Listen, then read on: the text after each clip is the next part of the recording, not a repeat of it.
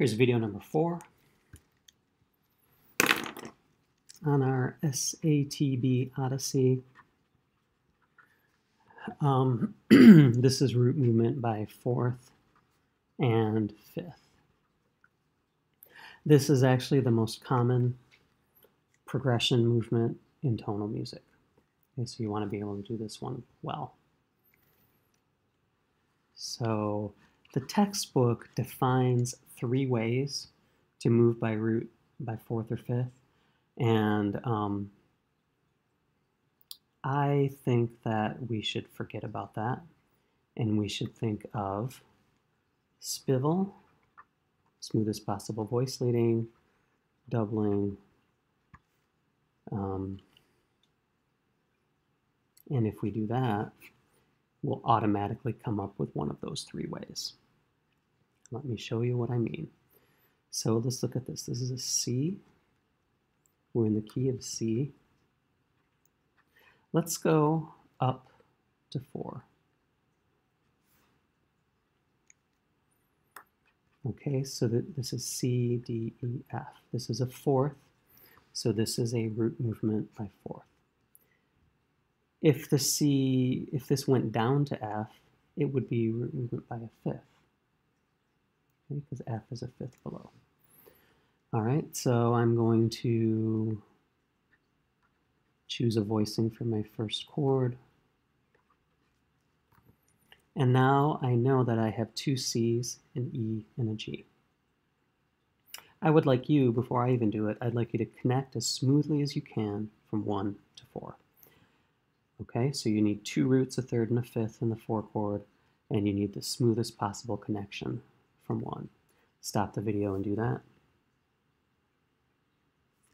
Okay, so do you see CEG has to connect to F, A, C.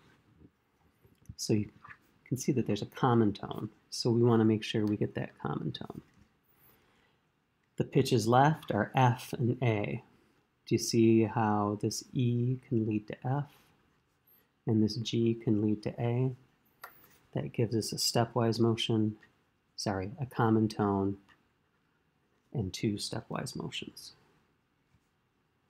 Okay, so that's one way that could work. I would like to do the same progression from C to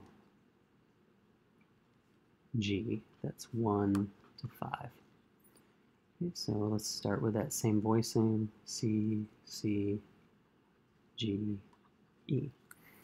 Stop the video and write a connection from 1 to 5, and of course the 5 chord is G, B, D, with smoothest possible voice leading and proper doubling. Okay, so we have to go to G, B, D. You see there's a G right here, so let's maintain that as a common tone. We need a B and a D. So this C can go to B, this E can go to D, and we have a common tone. So look at this one and this one. Do you see how this goes up a 4th and this goes down a 4th? Okay, so it's almost like you're on C and you go up a 4th, and then you're on C and you go down a 4th. It's a mirror image. When this goes up here, we have a common tone and 2 voices move by step. Here, when this goes down, we have a common tone and 2 voices move down. So can you see that the voice leading here is actually upside down here? Okay, so this went up a 4th, this goes down a 4th. This goes up a 2nd, this goes down a 2nd. This goes up a 2nd, this goes down a 2nd. It's something interesting to observe. You don't need to completely understand why that works. Okay. Now, the smoothest possible voice leading for this progression involves a specific melody.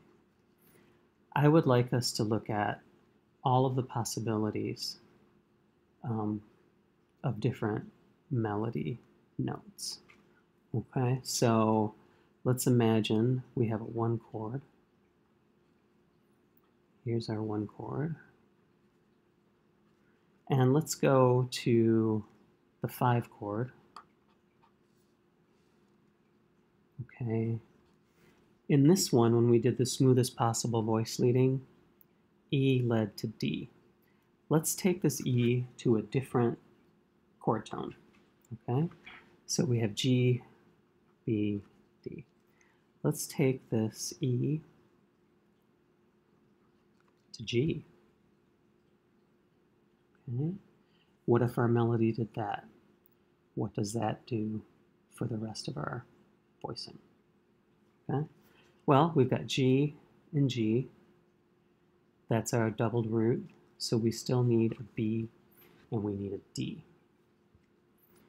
I think what we have to do is this has to go to D and this has to go to B. Now you may look at that and say, this doesn't look very smooth at all, because here's a step, here's a leap, and here's a leap. Okay?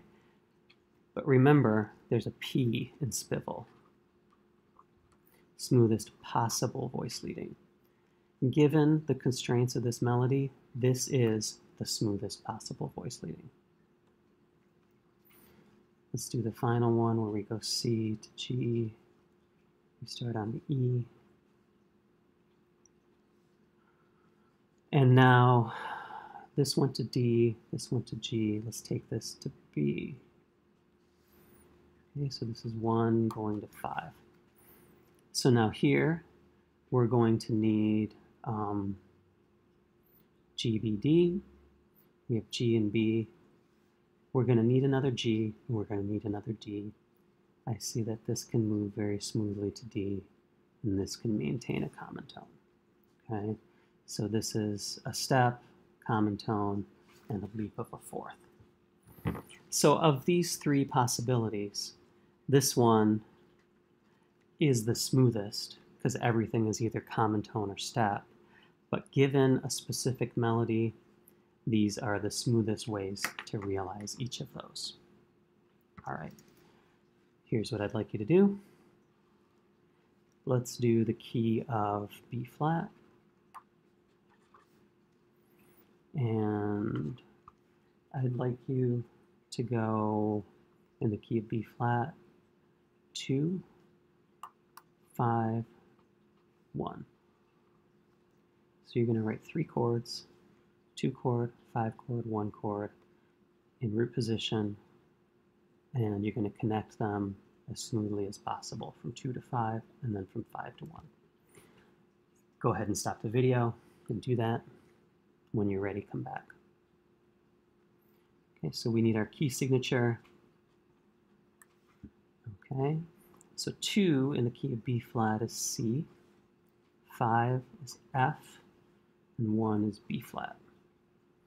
I'm going to voice this first chord, C, G, E flat. These upper voices could be in any order. You do want to allow yourself space. Do you see how this goes up to F right here? So I probably wouldn't start the tenor on G since it's so close. They're going to kind of run into each other. Okay, so here we've got C, E flat, G. And again, don't do this. Okay, but I'm just doing this to show you. And here we have F, A, C. This is a visual representation of what should be happening in your head. Okay, so now we need F, A, C. We're going to do smoothest possible voice leading. So we have a common tone, we have an F, and we have an A. So right now we have a common tone and 2 voices moving by step. Now we're going to go to B flat. B flat is going to be B flat, D, F. Here's our common tone. Here's our B flat. And here's our D. So common tone, 2 voices moving by step.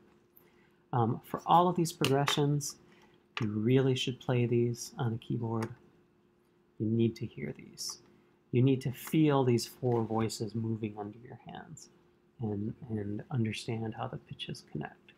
So what we're doing here, we're making a very simple soprano melody, a very simple alto melody, simple tenor, and then the bass leaps around And all those melodies combine together to give us